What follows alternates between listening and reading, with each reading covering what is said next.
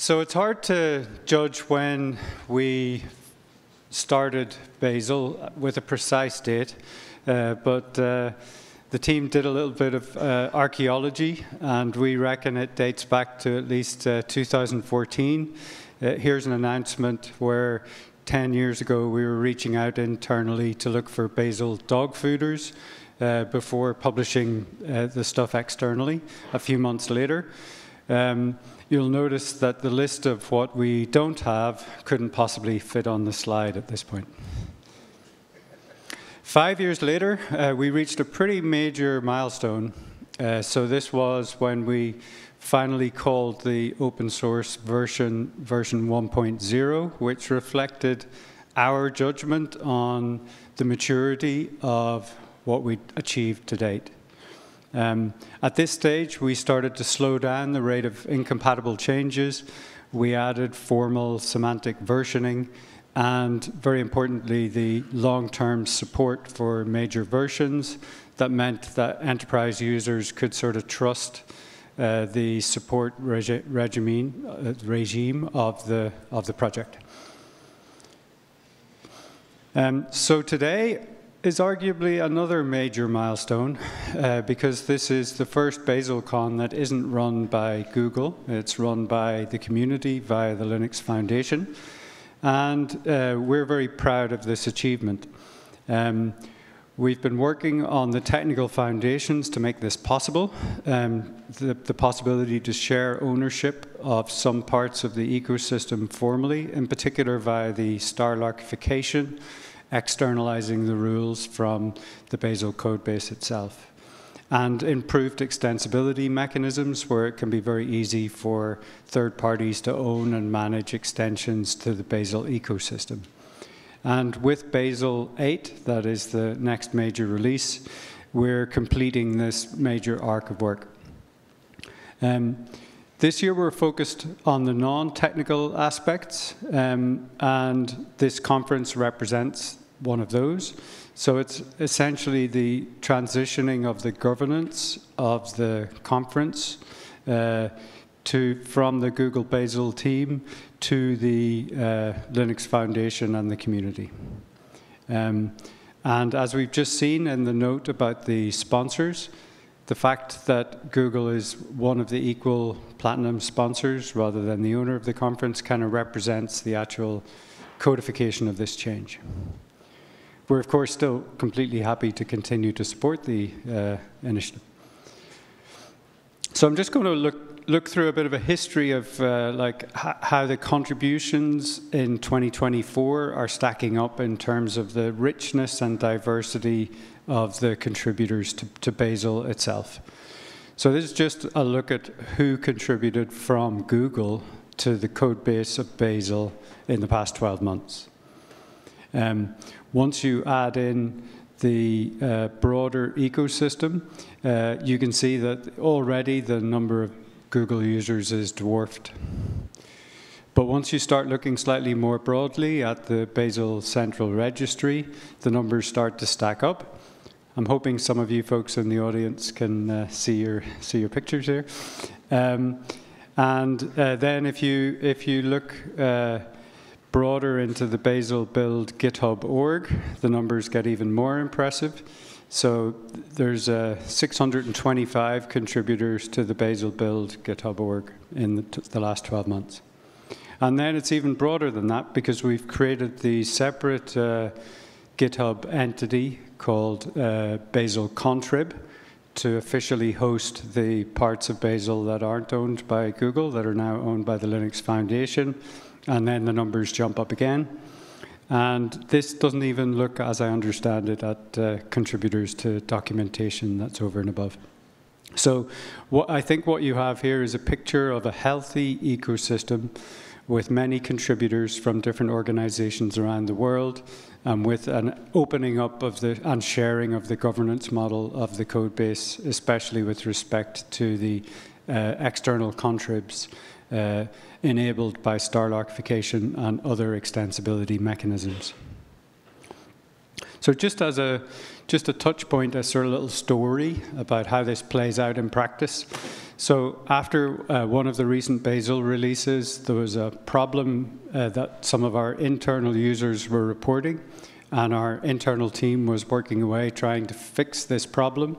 And then this pull request appeared from the community, and it actually fixed the problem, right? So already it is the case that the community is taking on the overhead of solving problems unprompted, helping everyone in the community who used Bazel. So thank you very much to all of you who are doing that.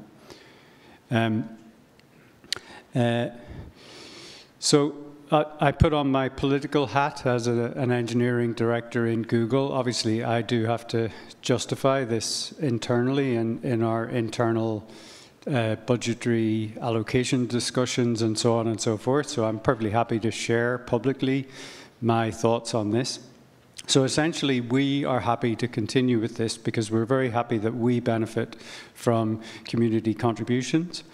We're also happy that there's a sort of to and from of projects in and out of our internal ecosystem that we call Google 3, our big, large mono repo that most of our projects are in. And that uses Blaze, the internal version of Bazel, which of course shares nearly all of its code base with Bazel. And so if we want to say open source one of the bits of code there, the fact that we can use Bazel makes that transfer process easier.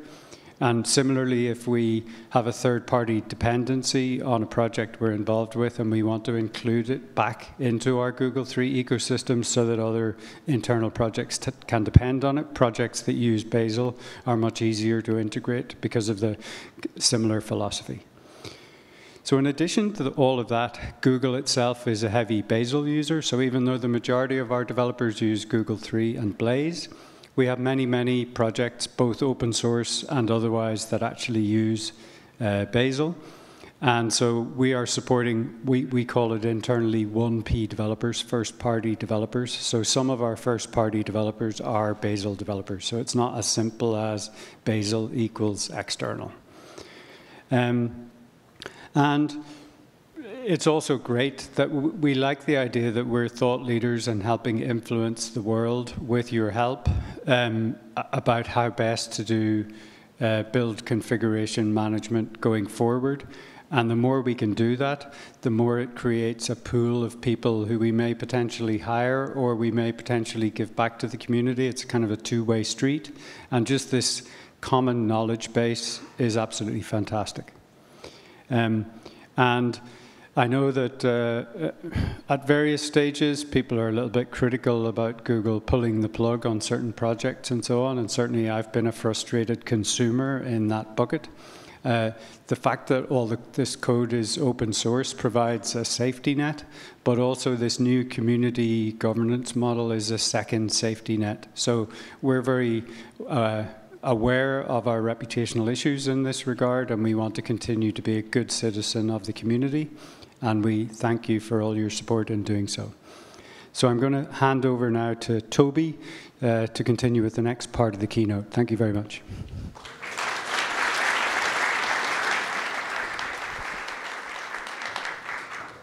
Thank you.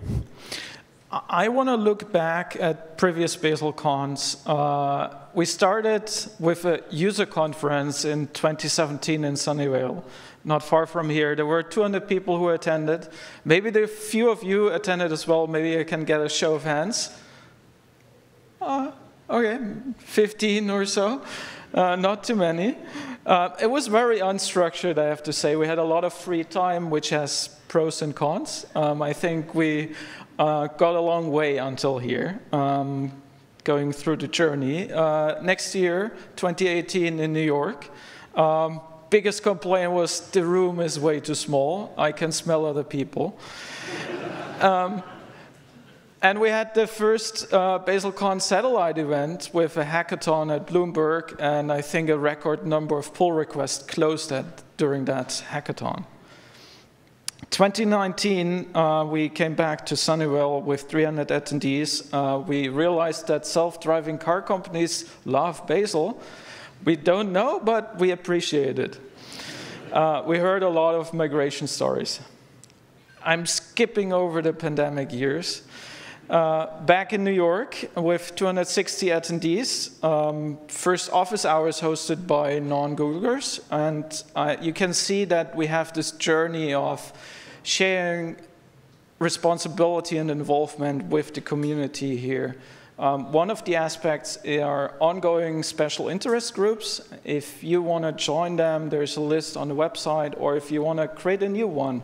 And there's later also a BOF session, I think, that has this as a topic. Last year, we went to Munich, first time outside of the US.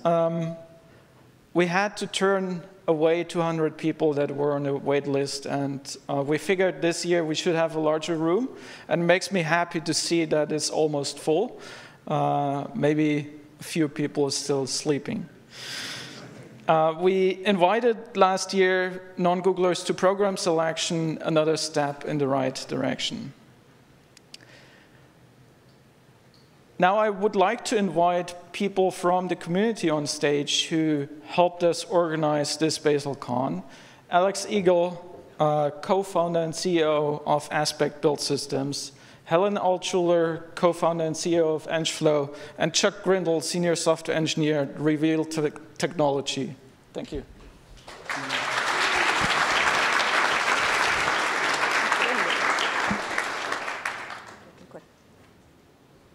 All right.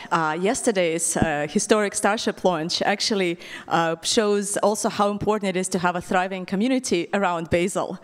So back in BazelCon 2017, we just went through nice history here, thanks Toby, SpaceX engineers, Patrick and Matt, told us the story of Bazel adoption, which started with 0.4. Anyone here remembers what Bazel looked like at 0.4?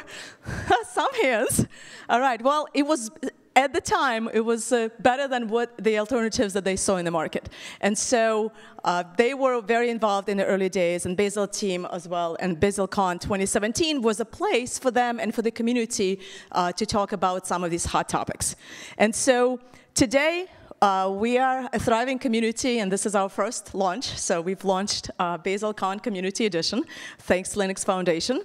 Last year in Munich, we heard at the keynote that let's have the conference be organized by the community. And so we talked, a few of us talked to Google leaders, Mícheál and John Field, and we got the buy-in, thank you. And this time, this is the conference. And we hope that all of you will stay involved as part of the foundation, and we'll talk more about this.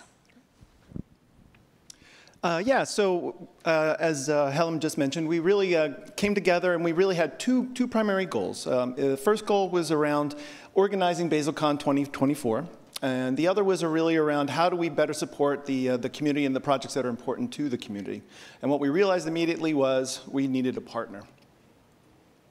So the search for a partner began. We talked to the Eclipse Foundation, the Apache Software Foundation, and of course the Linux Foundation. Only one of them, the Linux Foundation, provided the services that we needed to host BazelCon and to develop the constructs needed to better serve the community at large. So why the Linux Foundation? Oops, there we go. Okay, they actually have a dedicated event planning team. And by the way, here you go. This is what it all is. This is fantastic. They are actually the home to many popular technical projects, the Linux operating system, the CD Foundation, Jenkins, and many, many others. And lastly, many of the organizations that use Bazel are already members of the Linux Foundation, including Google. As you can see, we achieved the first of our goals, BazelCon 2024. Thank you to Alison Dreisch and the rest of the events team at the Linux Foundation for making this a reality. However, this was just the three of distinct priorities, and I'm going to hand it over here to talk about the rest. Oh, you got one? I have my own mic for some reason. Oh, you're winning. Hey, everyone.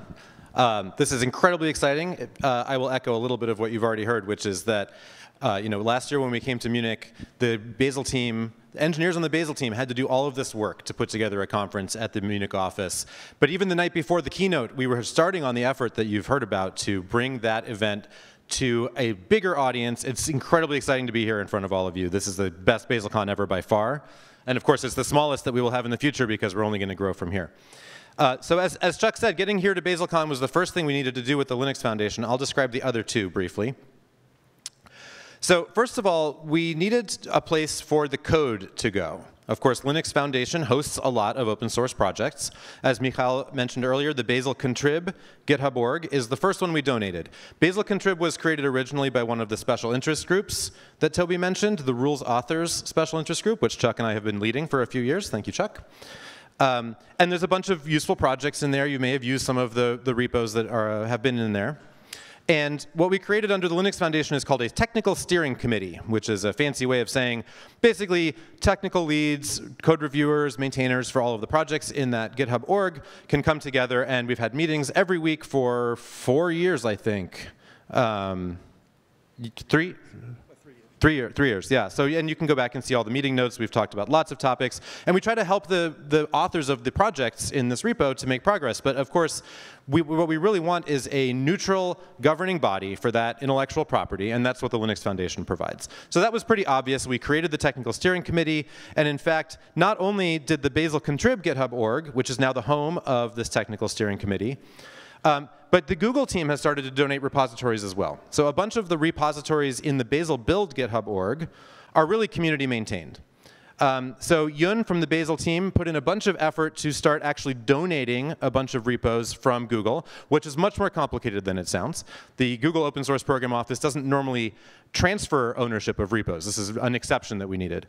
Yun did such a great job, and he's not able to be here today because the United States border group decided that his passport needed to be more than 6 months from its renewal date, and so he was not allowed to have a boarding pass for his flight. So I just want to give a hand to Yun for all of the work that he put in to getting... Thank you, Yun. I'm sure he's watching us. These repos that I've listed here are some of the ones that have the most stars. A bunch of these are things that your organization depends on. These now live in the BazelContrib GitHub org, which raises one obvious question, which is, I thought Google was staffing and funding the work for everything that was in the Bazel build GitHub org. Does this mean those things are no longer staffed and funded by Google? And the answer is, Google was not staffing and funding these projects. These were community projects under the Bazel build GitHub org. I'm not trying to split hairs, but the important distinction is that a lot of potential contributions, resources that those projects needed access to, I think it was hard to get them because the perception was that why would I donate to this thing? Google has plenty of resources. They surely don't need mine to keep these projects going. So what we really want to do is the third step here is to create what's called a directed fund. Linux Foundation is very careful to keep the technical parts and the money parts separate. So the directed fund is the place where companies can join as members under the Linux Foundation, and then actually help to staff the projects that are in the BazelContrib GitHub org. Today, they're maintained by volunteers, but if your company is already a member of the Linux Foundation, you can see the link here of members. Maybe you don't even know. What I'm asking you for you to do is we need 5 companies, approximately, to get this off the ground, where you can go and ask your director or your VP to find whoever it is in your company that is the point of contact for the Linux Foundation and sign up to be a member of a new foundation that we would create, which is a directed fund, is basically called a foundation. So there will be some new foundation. Hopefully next year at BazelCon we'll have an announcement about that. And we don't know exactly what this foundation will fund. Obviously, part of being a member of it is that your company then has some amount of ability to direct the roadmap. A few ideas of things that it might need, something on the module registry to help you know which modules are well maintained. IDE integrations are always a problem with Bazel that could use help. Bazel documentation, there's not currently a tech writer staffed on the project. There's a lot of documentation missing, making things work as well on Windows as they do on Mac and Linux. And of course, many more ideas that you all have for what you would love to see be funded. So with that, I will hand it back to Helen. Let's dream. I would like to welcome you all in New York City next year, which is where I live, which is also home of Bazel team at Google New York. Of course, stay tuned. More plans need to be worked out. But as you see, we have an interesting alternation between New York and California, with Munich taking stance in 2023. So look out for more announcements from Linux Foundation, and we hope to see you at the next BazelCon. Bazel is obviously a pretty complicated tool. The implementation is pretty complex. It's pretty old, relies on a lot of old stuff. occasionally Bazel, it seems to me, I can't think of it off the top of my head right now, but occasionally there's really big changes that are really valuable. I mean, Bazel Mod was one of them in the last couple of years. And traditionally, when there's such big architectural changes, Google's support has been really valuable. As we all know, it can be really challenging to sort of moderate ambitious technical architectural changes. My question is, what is your vision for how that will be handled going forwards? Will there be more of an appetite for ambitious changes from community members as well, given that this has largely been Google? I do think that we have to distinguish between the core of Bazel and all the surrounding tools and ecosystem. For everything surrounding the core, it's easy. There's a lot of opportunities for ownership and sharing responsibility. For the core of Bazel, I think it's a little bit more nuanced, because we have to keep the engine running at Google, right? And we are, in the end, also on the hook for any maintenance that comes along with a new feature. But we're happy to talk about additions or changes, big architectural changes to Bazel. But first talk to us and not just send a big PR and say, oh, this is happening. I do think there are certain people in the community who already did big changes to Bazel. If you want to talk more, come to me later. I would just add, maybe it wasn't fully clear here, that the core of Bazel is remaining with Google stewardship. So it's really the surrounding ecosystem around this, which, as Alex mentioned, was already maintained by the community itself, that is part of the Linux Foundation at this point. Now, of course, it's a great first step. Sorry, one more addition thing. The technical steering committee is exactly the mechanism for the community to help drive the architectural decisions for the ecosystem that we're just talking about. So to directly answer your answer, the answer is to touch base and be part of the technical steering committee. Are there plans for Bazel to include non-Google contributors, like with commit bit and stuff like that? Well, the source of truth of the Bazel code base is internally in Google, and we don't have any plans to change that. So it's hard to give it to non-Googlers. But already today, as you saw on the slides before, there's plenty of people externally, even more people than Googlers, who contribute to the Bazel core. And you can do so through PRs on GitHub. OK. Thank you. With that, another round of applause.